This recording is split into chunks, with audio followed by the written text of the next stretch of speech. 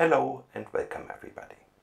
In this video we will discuss section 1.1 in the book, which is about random number generation, and in particular we will discuss pseudo-random number generators, which are the tool which is used to produce random numbers on a computer. In the book I define a pseudo-random number generator to be an algorithm which outputs a sequence numbers, which can be used as a replacement for an IID sequence of random numbers. And IID stands for independent and identically distributed, and the reason that we are aiming for this is that is what we use for the samples of Monte Carlo estimates. So the whole purpose of this chapter is to explain how we can generate sequences of random numbers, which we will then use in chapter 3 as a building block for Monte Carlo methods. I want to go through this definition bit by bit. So first thing, it says down here, the output can be used as a replacement for random numbers. And to go with this, we are talking about pseudo-random numbers. So pseudo means it's not quite the real thing. And the reason we are not using real random numbers is that these are really hard and expensive to generate. True random numbers, they cannot directly be generated with a computer. You need some special hardware for that, and again that is expensive and complicated and messy business. So we use pseudo-random numbers to replace true random numbers just because it's more practical, and in particular for Monte Carlo estimates we need millions of them, so it's important that we can generate them quickly and without much effort. The second thing here, the keyword is an algorithm. That just means a step of instructions a computer can follow. So here we are really aiming for something a computer can do, which gives us something which is not actually random, because computers can't do that, but which is at least nearly random and which we can use in place of true random numbers. Then the rest, I think, is clear. The output is a sequence of numbers. That's what we want. And these numbers can be used as a replacement for IID random numbers, and we will later in section 1.1.2 talk about what does it mean that we can use it as a replacement. Good. I want to start by just giving you an idea of what I mean. So what a computer can do is following instructions, and so we need to write some instructions which give us numbers.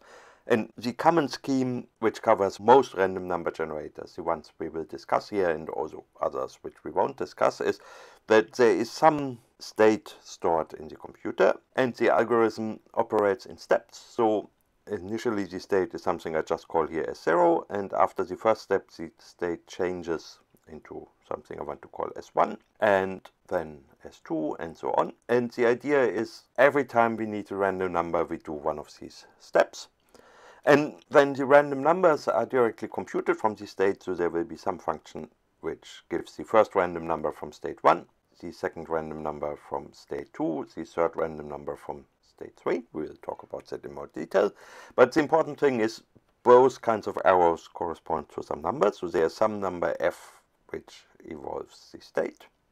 So we have the state is in some set S, which I haven't talked about yet. And there is this function which takes an old state, for example S0, and gives us a new state. So that is a function which maps states into states. That is often called the mixing function. And then from these states we will be able to obtain the output, the sequence of numbers we are promised by a pseudo-random number generator. So there's a second function g which maps the state, whatever it is, into numbers, and I would call this the output function. And many pseudo-random number generators have this structure. So the only one we will discuss in any amount of detail here is the linear concurrential generator. That is in section 1.1.1 of the book. And let me just show you how this works. So I first write it how it's written in the book, and then we see how we can bring that into the scheme from the previous slide. So here is a very simple rule. The numbers we generate are generated using the equation xn is given by a xn minus 1 plus c, and the whole result modulo m. So modulo means you divide by m, and the remainder, that is what we get. And all of these are integers, so xn is in the set 0, 1, up to m minus 1. And that is good because the remainder, when I divide by m, that is in this range. So the rule I just wrote leaves us in this space. And then there are these numbers. So a is a number in the range from 1 to m minus 1. And that's called the multiplier. Then there is c, the thing I'm adding. That could be 0 in theory too. So that is in the range 0 up to n minus 1. And that's called the increment.